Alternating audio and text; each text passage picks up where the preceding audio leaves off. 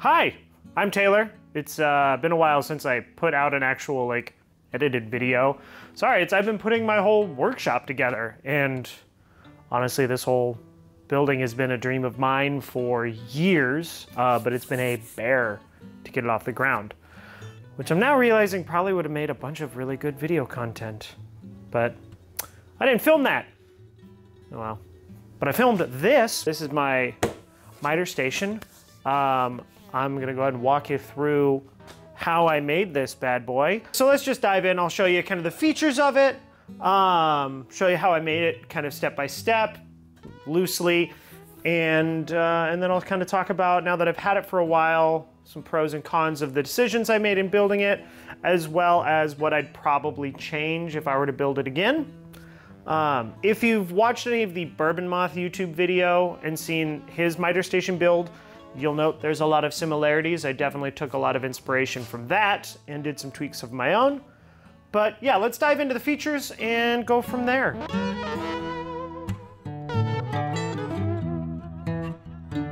First and foremost is the miter saw. Wouldn't be a very good miter station without a miter saw. Here I'm using the Bosch sliding one. I've been really happy with it, really no complaints. Other than, of course, the dust collection, but we'll, again, get to that towards the end of the video. Over on this side of the miter station, I've got my whiteboard up top. I don't think it's gonna live here long term because I'd love to have some storage up against this wall instead. I also have on the top here a T-track for a stop block. I like that more than having necessarily a fence running the whole way, just because this leaves up the tabletop when I'm not making cuts for a lot more, let's be honest, for me to just put crap on top of it. And then we've got the majority of the drawers over here as well. More drawers underneath the miter saw, and I've got a couple drawers at the very end there. And then on this end of the miter station, we've got my sanding machines. Got my belt sander and my disc/other belt sander, mostly because this is where they fit in my shop. They're pushed back far enough so that they are actually pretty much dead in line with the fence of my miter saw. And then this garbage bin here is supposed to be for offcuts and scraps, and I basically immediately filled it. So I need to figure out either a more efficient way of discarding scraps or a better place to store them while I continue to grow that pile, because I don't have fires in my fireplace often enough to burn all of this. So that's a rundown of the features of the miter station. Let's go ahead and run down how I built it. As with any good shop project, this started with a big pile of sheet goods that I needed to cut down to size. So with grace and aplomb, I used my track saw to break down the big sheets into more manageable pieces.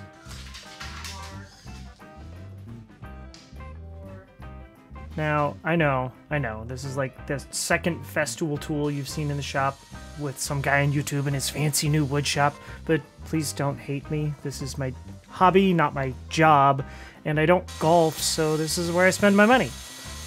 Instead of, buying expensive clubs and blaming them for my terrible swing and buying nicer ones, I instead make crappy things out of wood, blame my tools, and then buy nicer tools. Anyways, after some questionable cuts on the table saw, I next brought it over and started marking out the notches for the toe kicks. Now, some folks like to build the toe kicks as like a separate frame that the boxes will end up sitting on top of. I've just never done it that way, and I didn't think about it until I was editing this video. It's probably easier. I don't know. Give it a shot, and you can tell me.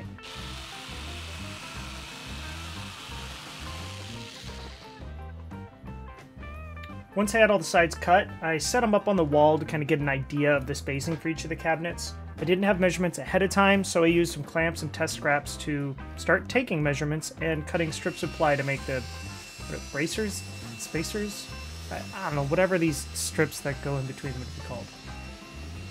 Anyways, with those measurements, it was back to the table saw to cut those strips to be about 2.5 inches wide, enough to fit some pocket screws. And then I used a crosscut sled with a 1-2-3 block as a stop block and cut them to the lengths that I had spaced out along the wall. For the areas with drawers, the widths were fairly arbitrary, but the cavity for the dust extraction needed to, well, fit the dust extractor. So I took the pieces I cut for that opening over to the wall, clamped them in place, and checked the fit. And it's a good thing I did that too, because surprise, surprise, I didn't measure the width correctly. I forgot the stinking wheels are wider than the body. No, remeasuring isn't suddenly going to make them fit. Yep, that's right. Just shrug and go cut new strips. So I went and did exactly that, cut new strips, and lo and behold, the duster tractor magically fits.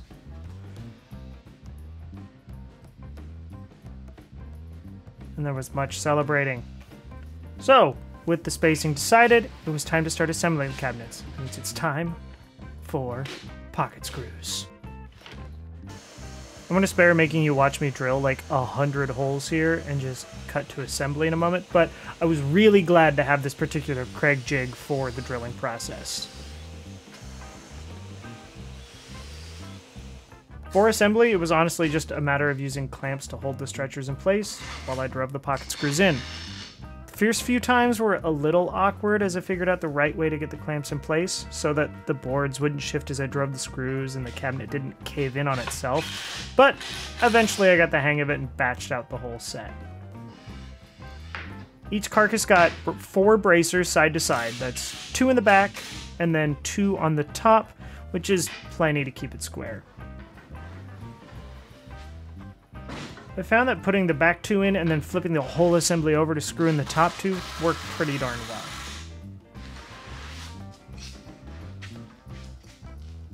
And just like that, the frame is complete. I repeated this a few more times and suddenly it was a whole row of cabinet frames. For the carcasses getting drawers, I also installed these runners using pin nails and glue to install a bottom shelf.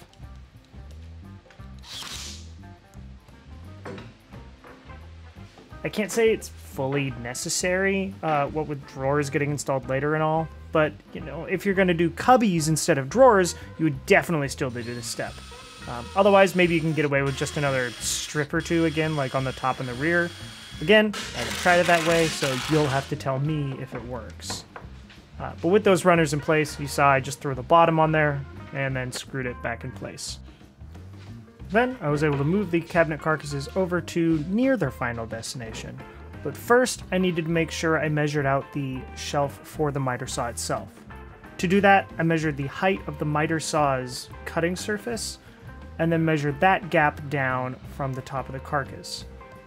Here I placed some runners that another top will sit on, and since both that top and the tops I'm using for the rest of the workstation are the same thickness of 3/4 of an inch, I don't have to do any fancy math here and subtractions. I just move it down the width of the miter saw and set a topper on it.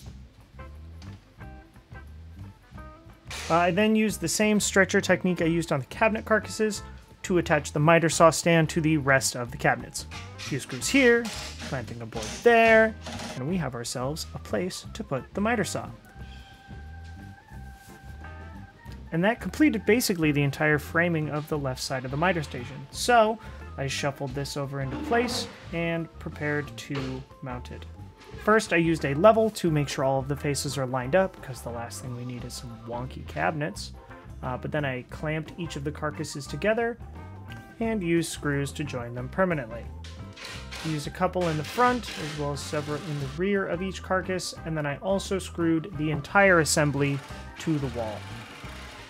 And then I repeated this entire process we just watched to create the right bank of drawers, except for it was even easier this time because it was just a single carcass and then 2 stretchers over the span that the garbage can needed so that I could slide that underneath there.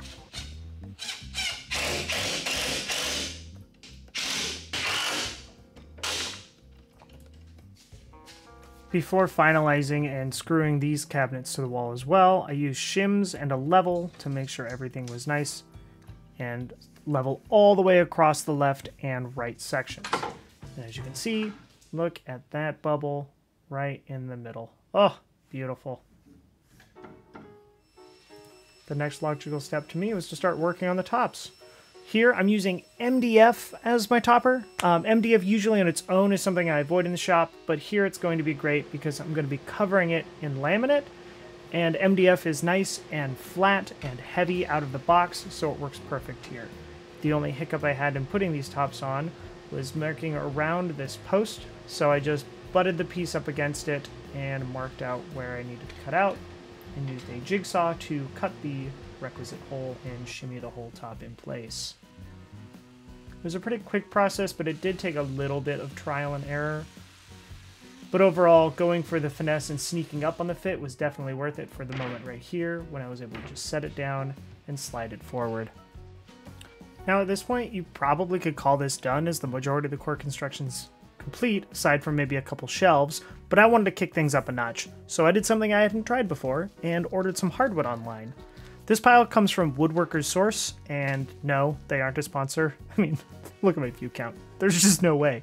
But overall, I was really impressed with the whole service. Prices seemed fair, I suppose, and it sure was easier than loading up the lumber myself. Here I ordered some poplar, since this is shop furniture after all, and I did get a little bit of maple to spice things up around the countertops, but you'll see more of that in a bit. So I took a couple minutes to set up the proto miter station and got to work figuring out the face frames for my drawers. Here, actually, a whiteboard came in really handy. So you see me throwing some numbers up on the board. I wouldn't recommend trying to copy them exactly, since obviously they're based on my very specific setup and how my cabinets end up coming together. But you can see how I've broken down a cut list based on the actual constructed frames.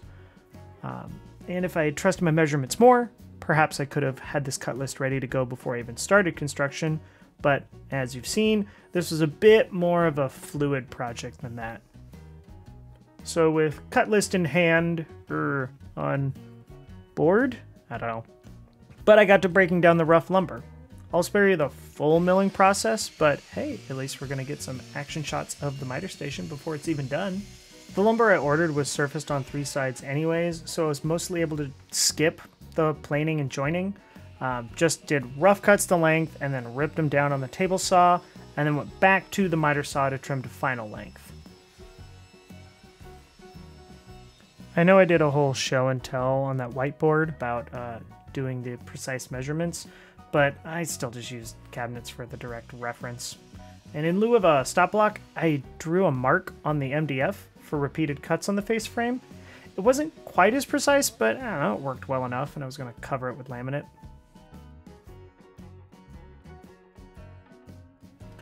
With all the pieces cut, I laid them out on the floor and used spacers to keep everything even. And now that I knew where everything was going to go, it was time to join the boards.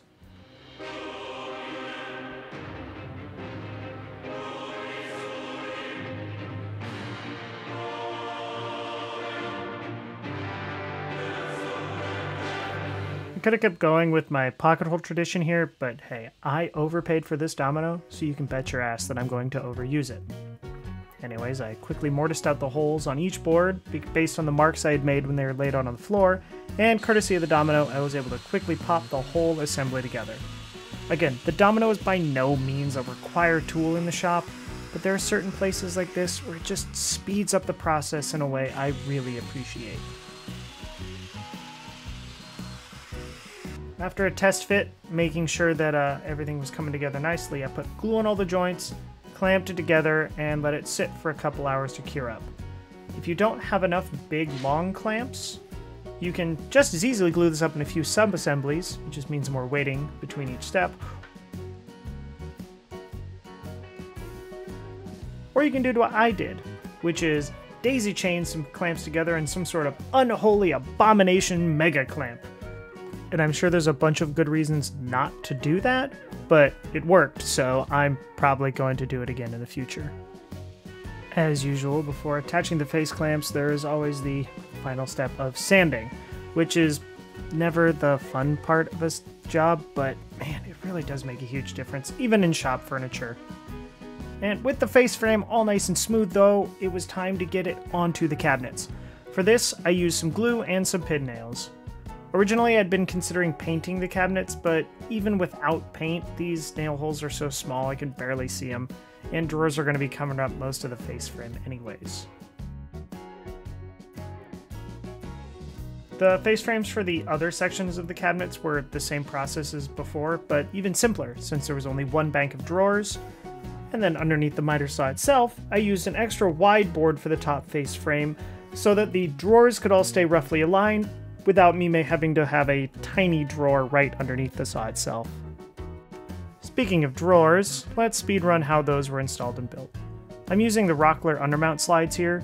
So far, having not installed that many drawers in my life, undermount slides are quickly becoming my favorite. They're easy to install on the cabinet, and even easier to get the drawers in and out. The drawers just rest on the slides themselves, and these little clippy things are attached to the base of the drawer. They also let you easily make adjustments to the drawers once they're in, which is super convenient. I'll link to the Bourbon Moth video I followed to get these installed, but the short version is, you set the slide on the face frame, leaving about an 1/8 of an inch gap in the front, and then the rear of the slides are installed in a vertical support piece, which, to do that, I just measured out the gaps in the face frame spacing, and then screwed on the little metal support brackets.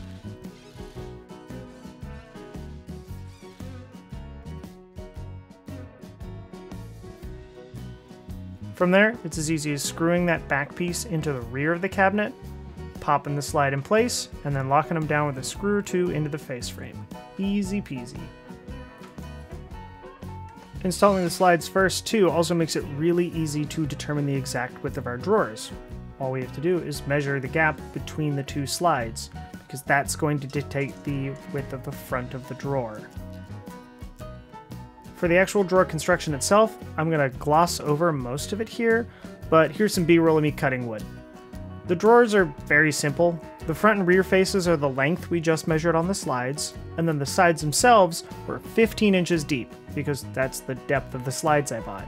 So I cut out the appropriate rectangles using the track saw and the table saw, and then 1/2 of an inch from the bottom, I cut a dado about 1/4 of an inch thick to slide the bottoms of the drawers into. The main unique bit about undermount drawer slides is that you do need to notch out the backs of the drawers so that the slides can actually, slide underneath. The measurements for those notches are in the instructions for the slides themselves and are probably a touch different from different brands, but here it was just 1/2 inch by I think like 3/4 of an inch, and I used my bandsaw to quickly knock those out. And then finally, I just used some glue and pin nails to put all these drawers together. Here I use some pre-finished plywood to save me some time on sanding and finishing, but I'm still debating whether or not it was worth that little bit of extra cost.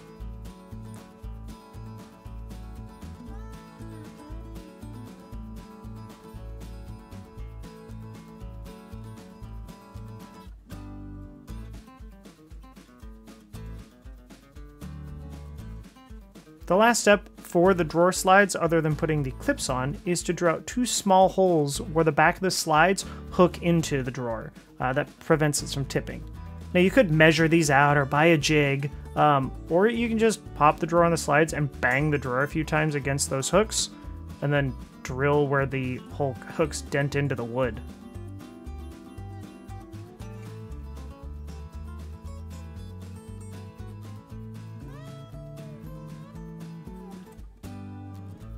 And then finally, you install the clips on the bottom of the drawer by screwing them in so that the front of those clips are flush with the front of the drawer.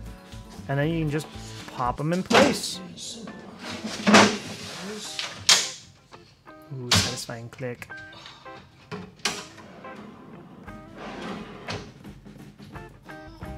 Oh, look at that! Okay, we're in the home stretch now, so let's go on to how I made the drawer faces. Here, they're pretty simple frame and panel drawer faces using 3/4 inch poplar and 1/2 inch MDF. Again, I was originally going to paint this, hence the MDF, but then I remembered how much I hate painting things. So I put the frames together using a pretty standard mortise and tenon setup, cutting a 1/4 inch groove down the center of each part of the frame for both the MDF and the joint, and then I cut a tenon to match on the long sides of the frame. Here I'm using my tenoning jig. You could do this as well with a tall table saw fence attachment, but this is a new favorite tool I have in the shop that I inherited from my grandpa. And then I used a 1-2-3 block again as a stop so that I'm not accidentally having any cutoffs get pinched between the blade and the fence. Then, by cutting back and forth along the table saw, I cut a groove around the outside edges of the MDF. The nice part here is that this is going to mean one side of the MDF is flush with the back of the frame, and then the other side will be 1/4 inch inset from the front of the frame, creating a nice reveal. And then I just popped the sides on and glued the tenons, and suddenly I had drawer faces.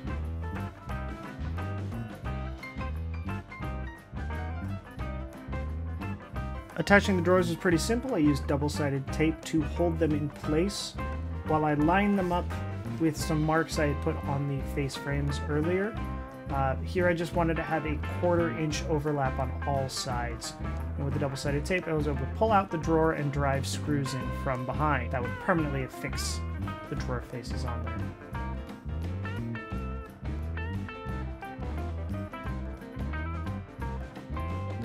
I was pretty happy with how things had turned out at this point, but opening the drawers was still a little bit tricky. So I just marked out and drilled holes in the front to attach some drawer pulls I had picked up at the hardware store. The process was pretty simple. I just marked out the correct gap and then spaced it on the drawer face right in the middle. Then I drilled through and pushed the bolts through to screw them in. It was a little tricky finding the right size of bolt though, so keep an eye out for that. To finish off the wood-focused part of this build, I cut some 1-inch strips of maple to border the MDF tops to help avoid things like chip out from having the exposed MDF edges. And again, here I just used some pin nails and wood glue. Then to fully protect the wood surface, I used contact cement to adhere the Formica laminate to the top. The laminate is great because things like finish and glue wipe right off and they don't stick, and it's plenty tough. Working with contact cement was interesting. Make sure your work area is well ventilated because it stinks, and MDF really soaks it up, so I ended up doing 2 coats. But after applying a full even coat to the underside of the laminate as well, and let them both dry for about 15 minutes, they were both dry to the touch. Then I found that using dowels like this to help keep the laminate lifted made the installation much easier to align everything.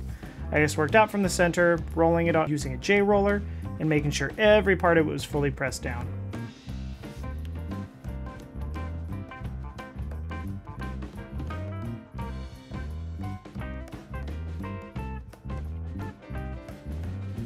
Then to finish up, I used a trim router to form a chamfer along the maple border, which also cut the laminate flush with the rest of the top. I will say, this was a fairly messy process, so you're gonna wanna make sure you're wearing all of your protection gear, a mask, glasses, and everything. And after that, all that's left is final touches. So I routed in a spot for some T-track parallel to the miter saw fence, and that let me use a stop block. And then off screen, I applied some finish. And with that, the whole thing is built.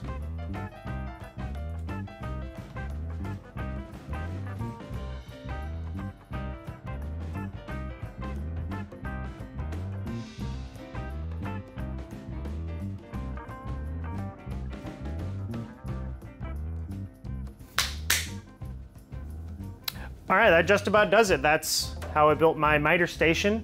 I'm really happy with how the whole thing turned out. It's been an absolute delight to use so far, but there are a couple things I think I would change if I were to build this again. So let's run through those. First and foremost, I had to scoot the saw forward a fair bit to clear all of my sanding tools that I have over here. So there's 2 adjustments I made. One, I'd probably end up making these a little bit deeper, or even just have the toppers of this be a little bit deeper so that I've got more support. It's not that I've ended up needing that much more support, it's more of a peace of mind, and I think just it looks off balance here. Very minor thing. The second adjustment I'll make, and this is still doable, but I haven't had a chance yet, is some sort of dust collection shroud to catch all the dust, because this hose connection setup that they have built into these Bosch saws is not enough, and I don't think there's really a lot of saws out there that have great dust collection just from these little bibs. So I'm going to be looking into the Shop Nation attachments he sells, but also probably building some sort of shroud and better dust collection setup overall. And then the third thing would be fewer drawers. Frankly, building this, I've learned I don't like building drawers. It's super tedious and really boring, and it's just a bunch of boxes. And second, I haven't been filling them up with much stuff because I find in general, unless I go and get my label maker out here, which I'm gonna have to do, drawers are where things just go to die. I've been, watching a lot of Adam Savage's tested videos, talking about his workshop setup, and I really like the idea of, being able to see the tools you need, being able to see things that you're gonna be grabbed regularly, and drawers make that more difficult. So that's why I want to start putting more storage up on the walls for things I grab often. Drawers are nice, but I find myself losing things or being reticent to put things in drawers in the first place because I'm worried I'm never going to see them again. But if I was going to build it again, yeah, it'd probably be more cubbies, fewer drawers, maybe doors instead of drawers. But overall, I'm extremely happy with how this whole project turned out. So those are kind of the adjustments I'd make. That's how I've made the whole setup. And I don't know, if you have questions, throw them in the comments. I don't know, I'm still new to this YouTube thing, so thanks for checking it out, and see you next project.